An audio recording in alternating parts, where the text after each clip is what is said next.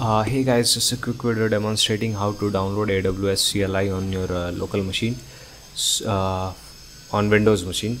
So I will link this website in the description of this video. So you just have to go to that, and after that you just have to click on Windows, and you just have to click this one, download and run AWS CLI for 64-bit, and I'm assuming you have a 64-bit.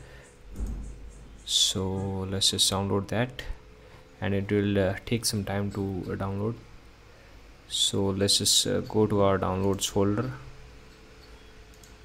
and you can see AWS CLI. So let's just double click that, and it will prepare to install. Click on next. I accept the terms. Next.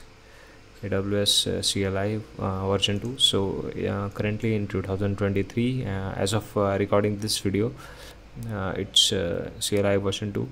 So let's just install it, and it will ask for validation, and it takes some time to install.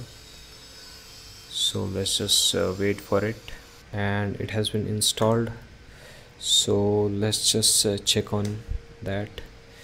AWS, I don't know the command to check this. So you just have to run the command AWS version, and it will show you the CLI version.